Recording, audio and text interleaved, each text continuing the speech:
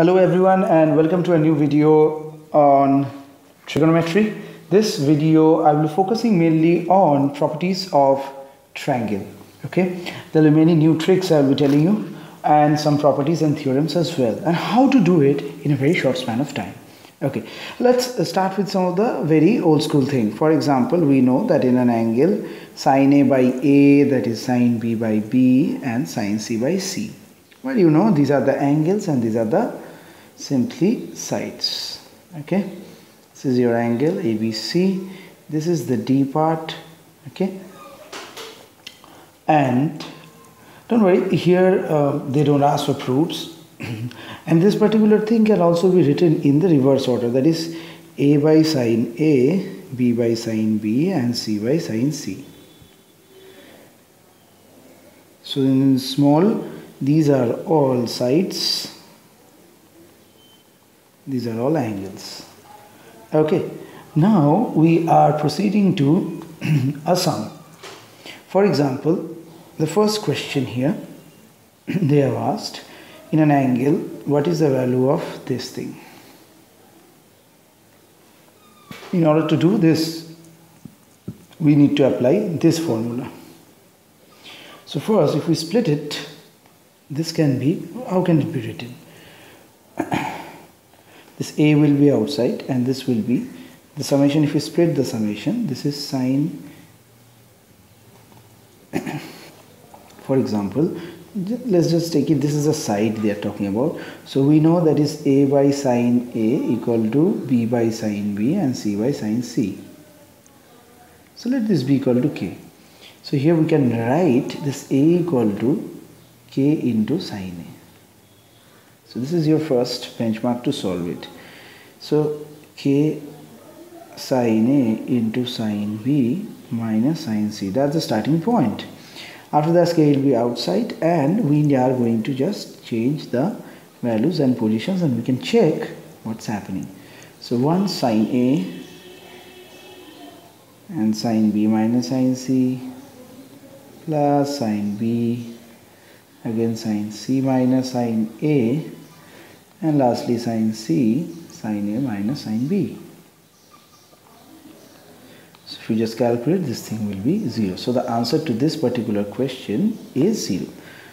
So these basic levels need to be mastered in order to solve the forthcoming level based sums. Okay, now our next question is,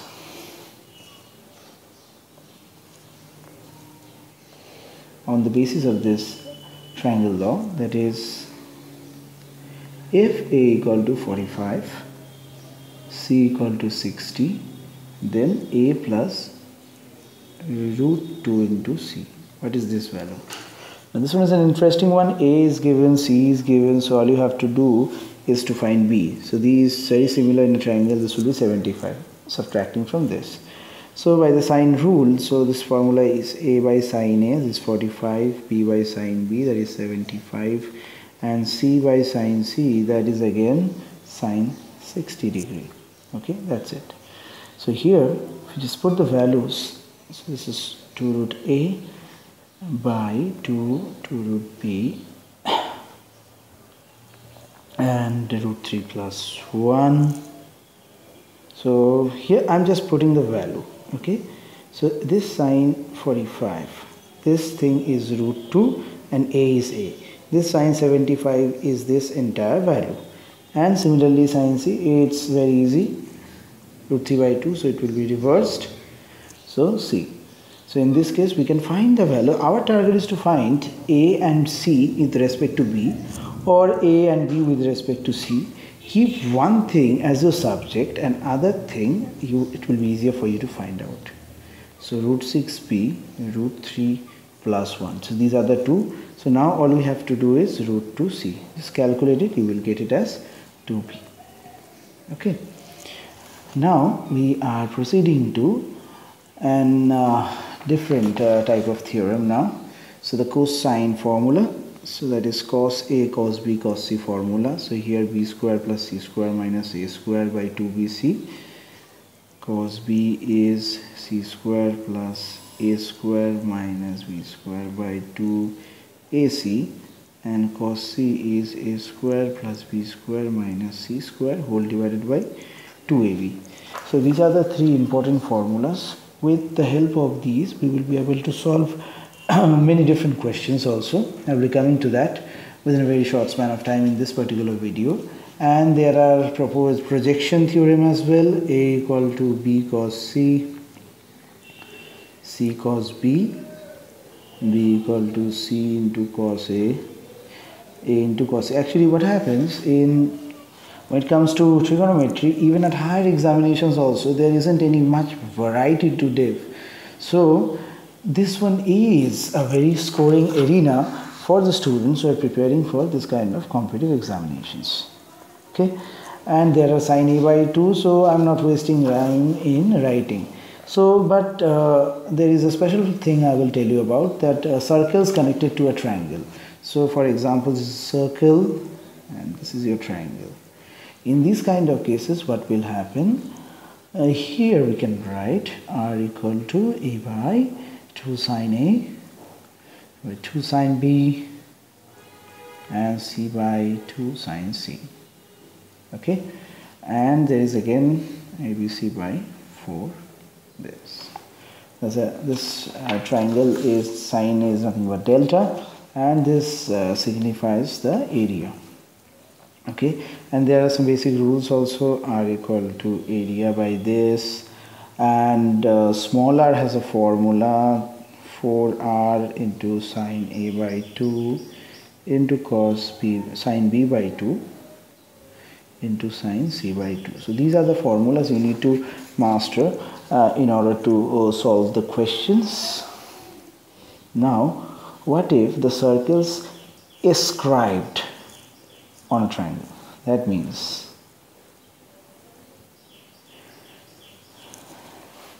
if the circle is outside of the triangle, this one is a new one, a very important one. Okay, when circle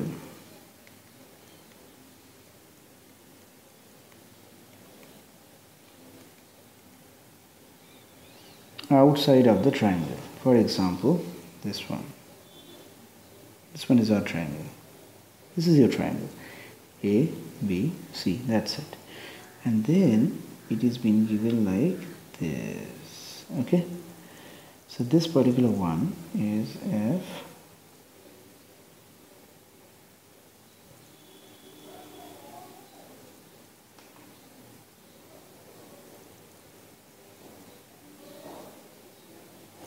okay.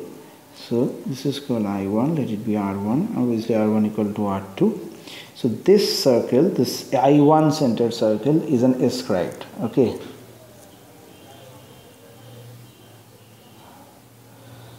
so this is a special property. The centers of the ascribed circles are called the X centers. For this the formula will be a little bit different. Ln by S minus A, R2 ln minus b, and this are 3 delta by s minus c.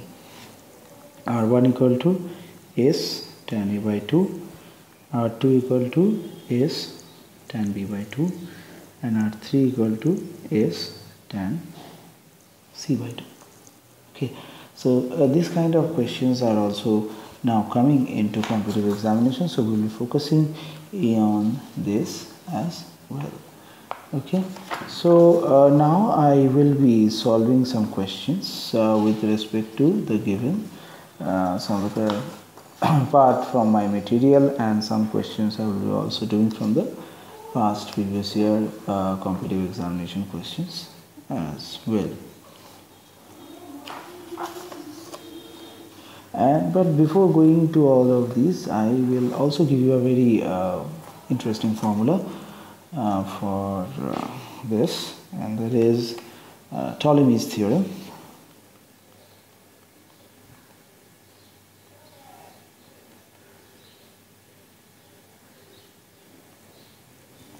So it's Ptolemy's theorem that in a cyclic quadrilateral means if the quadrilateral is like this. Okay, in a cyclic quadrilateral ABCD. Remember, they have given it as a quadrilateral, not as a square or rectangle or rhombus or trapezium. No, a perfect shape. So it's given that AC, this thing, into BD, the product of the two diagonals, is AB into CD plus BC into AD. They don't ask you to prove it because people can really mug it up. So questions won't come like this, but this is an important formula. And another one is on regular polygon. In the regular polygon, you need to remember each interior angle of a regular polygon with n sides has a formula into pi by 2. So this is the n equal to sides. Regular polygon means all the sides are same. Okay, so this one is a very interesting one. And what is the formula of area of a cyclic quadrilateral? That you must be knowing, that area of a cyclic quadrilateral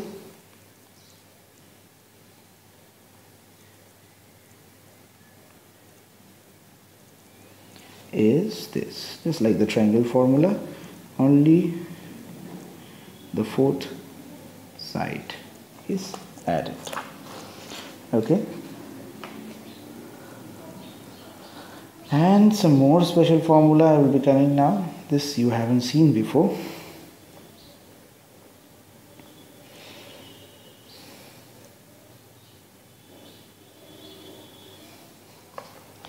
Circumradius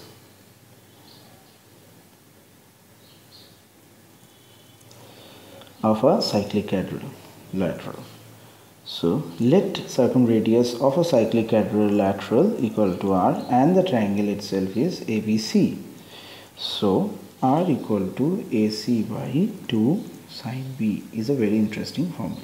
Okay, remember that trigonometry is all about formula and application, so you better remember all these stuff. Okay, otherwise without these formulas it's very hard to get a grip in many of the topics.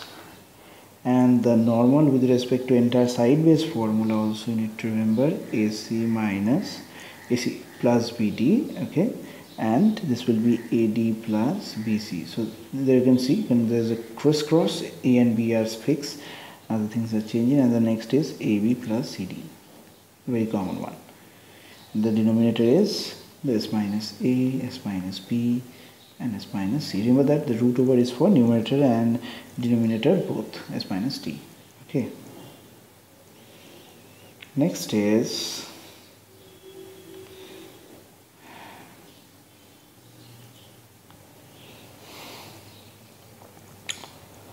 we are going to solve some problems on this. Some will be easy, some will be relatively tough one.